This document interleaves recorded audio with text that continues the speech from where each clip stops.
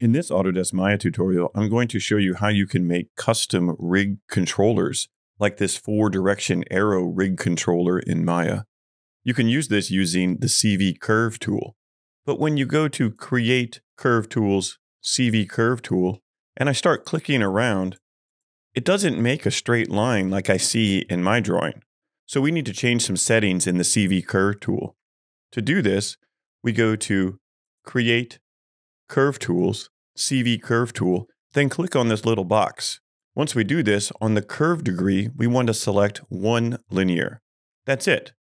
So now I can go to Object Mode, and I can delete this curve, then press Spacebar. Press Spacebar with your mouse over the top view. This is the center, so count up 1, 2, 3, 4, 5 grid spaces. Hold X to snap to the grid in Maya, and then click. Click again, and then quickly you can draw out an arrow control to use in your rigs.